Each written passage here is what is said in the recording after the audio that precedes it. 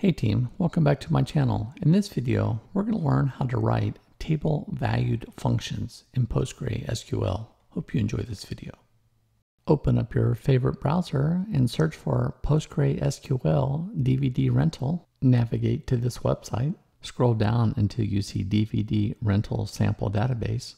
Next, unzip DVD rental.zip producing DVD rental.tar. Click on the link before loading the sample data into PostgreSQL database server, then follow the steps to restore dvdrental.tar into your PostgreSQL database instance. Guess what? You're almost done.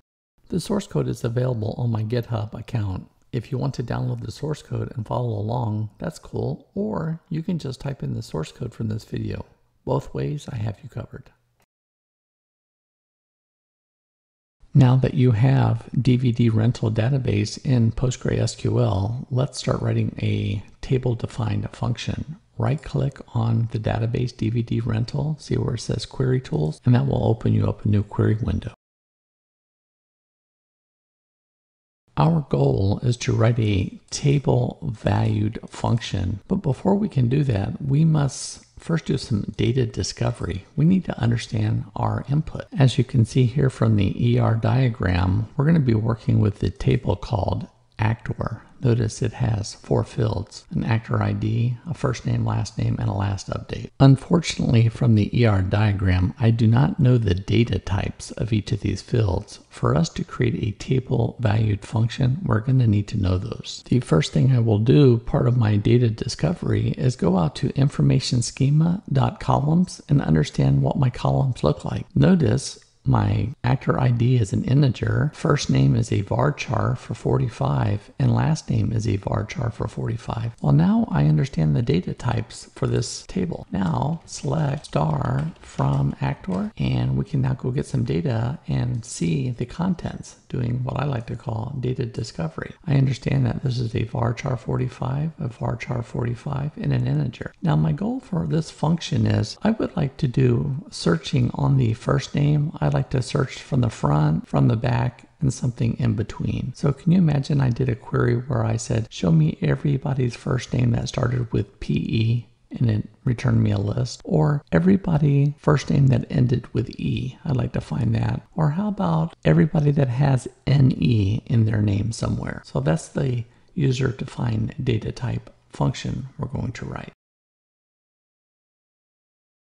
Before we create the function to search the actor table, let's think about how we can limit the search types to just 3 different patterns.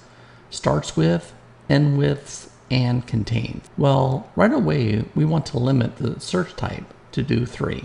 So the only data type that solves this type of problem is using an enum. Let's create an enum to help solve this problem. Notice we're creating an enum called search type, and it is of type enum. It's a data type, and it will limit our input types to be of starts with, ends with, and contains. Now that we have defined our enum search type, we can then use that in our function. During our data discovery, we learn that first name is a varchar 45. That tells us what our 2 input arguments will be. Now we're going to be returning a table, so we say returns, make sure you put that S there, and it's going to be of type table. Then we're going to give our return type data. So we're going to be returning the actor ID.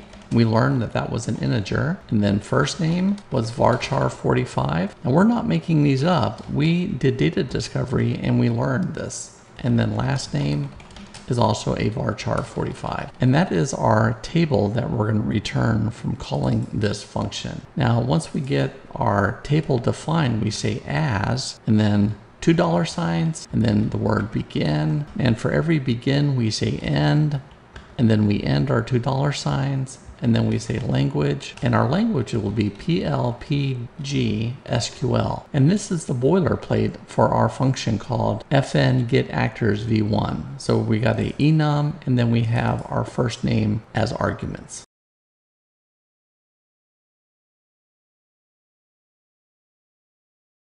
Define how we're going to be using this search by. Well, it just begins with something very simple, and we say if search by is the name of search type. Search type is an enum, starts with, ends with, and contains. These are the only three values that we can use in this method. Had I used a varchar here, I'd have to add an else just to say it would not be supported. Using an enum, the actual calling method would fail, so I don't need to do a bunch of extra programming.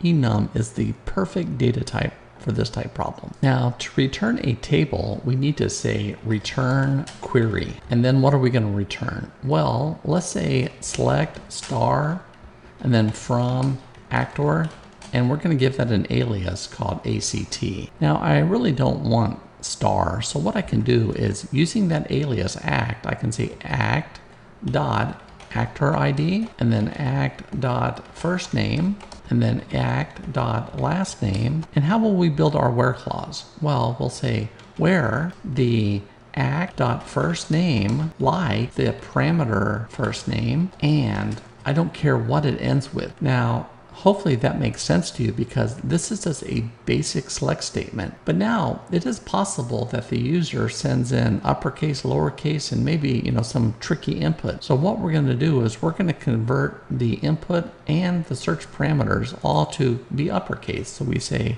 upper, and then I'm going to use the like command for that parameter to also be upper. And we're going to finish that off. And then it's still any letter, and it has to be the first letter will be part of the results. Now what we can do is we can come add an example on how to call that. So we're going to say select star from the name of this function, and then we say, now what is our first argument? Well, I can only use one of three, and since I've only programmed up start with, I'm going to make that my first one. And then I want it to start with the letter P. Notice here I'm using lowercase. Here you can see that I will be converting it to uppercase. So then I'm going to take this and we're going to run that through. So now it's blue star, everything worked correctly. Then I'm going to come down here and execute this function we just wrote, this call. And notice for the first name, everything begins with uppercase P, even though I gave it uppercase P. How about are any names beginning with B? And notice we have quite a few there as well. So you can see that using this enum, I've limited it to just 3 elements, and start with is all done. Now let's knock out ends with. Well, I don't need to retype all this, so I'm just gonna harvest that source code, paste it in here. Let us now write ends with. Notice that we come over and we just copied the one from the top, the starts with, and now I say the upper of first name and then like, and it doesn't matter what it starts with, but it must end with some kind of value. So notice it's just the opposite of begins with. So what we'll do is we'll then try to build this, and that was good. And then we can come down here and say ends with, and it ends with an E. So the first name must end with E. And notice all of these names end with an E. Like if I just want to name it with N and an E, I could come and put a N in front of that, and that means every name must end with N, E. And notice these names solve that problem. Our last method, contains, well, that is just a combination of first and last. So I'm going to block copy that, I'm going to paste it in here, and I don't care what it starts with, find it in there, and then we got to add one more clause and say, guess what? I don't care what it ends with. So that right there is our contains, and that's how that is. Now to do our final test, let's go ahead and rebuild this, and then what we'll do is we'll say contains. So we'll come down and say contains, and then we're going to say contains IC. And you can see we have Nick, Michelle, Richard. Pretty cool, yeah? So we have taken input, we figured out the correct data type that we should be using, our enum. We were then able to create a return table. We did data discovery to figure out the data types. We then programmed up the 3 supporting methods that we'll use, start with, ends with, and contains, and our function is all done. And there you have it, team, how to return a table object from a function in PostgreSQL.